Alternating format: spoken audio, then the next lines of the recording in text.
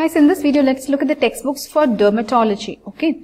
So basically, dermatology comes under general medicine. And for dermatology, specific books available are these: Andrew's Diseases of the Skin. And the other one is Illustrated Synopsis of Dermatology and Sexually Transmitted Diseases by Nina Khanna. Look at these books and flip through the pages. You will be able to decide which one is good for you. And as always, we tell, buy your university question bank to know the important questions. Okay. So that's all for dermatology as of now. So what will you learn about in dermatology, guys? So basically, you will learn skin, all these conditions, sexually transmitted diseases, leprosy, etc. So that's it for now. We will meet you in the next video. Bye-bye.